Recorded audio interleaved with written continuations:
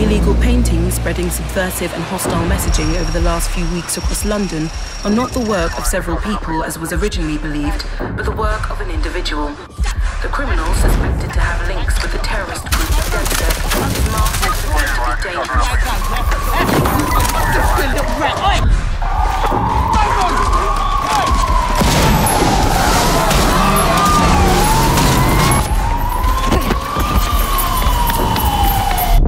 Authorities recommend not to approach the individual.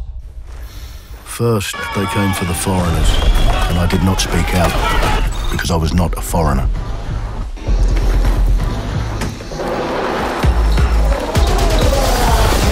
Then, they came for the protesters, and I did not speak out, because I was not a protester.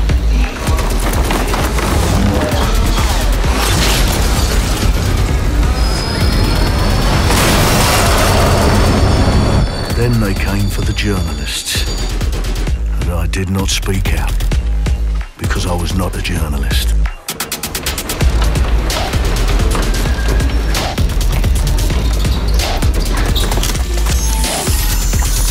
And then they came for street artists, but I did not speak out, because I am not a street artist.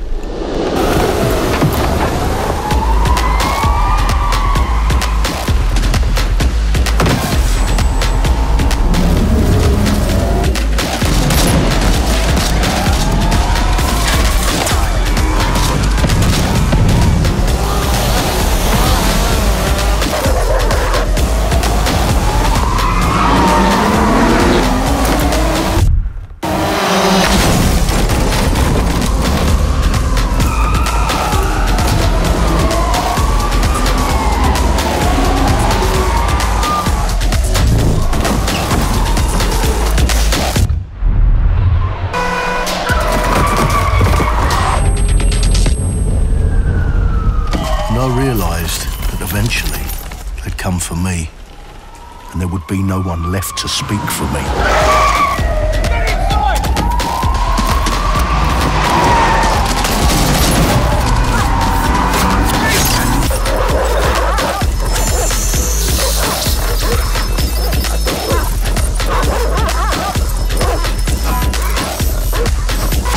Right! Oh! Nice! Where are we off to, sir? It's right! I'll show you the way!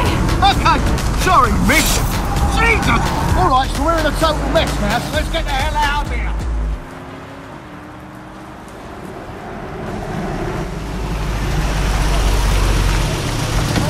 Don't hear enough about it. You follow? And there's nothing more debilitating than that. Right. This way, not to be able to do what you're passionate about. After a long night, London is in chaos. The main arteries through the city are blocked. Hundreds of heavily armed Albion... Well. Welcome to the Resistance. Here's a welcome gift for our new members. But the disappearance of the criminal... You could have told me it was a bloody costume party. Try it on. The new key suspect has been identified as David Ford, a 43-year-old London taxi driver. He has no criminal record, but is currently believed to be a terrorist. People have been asked not to approach him. The authorities advise all residents...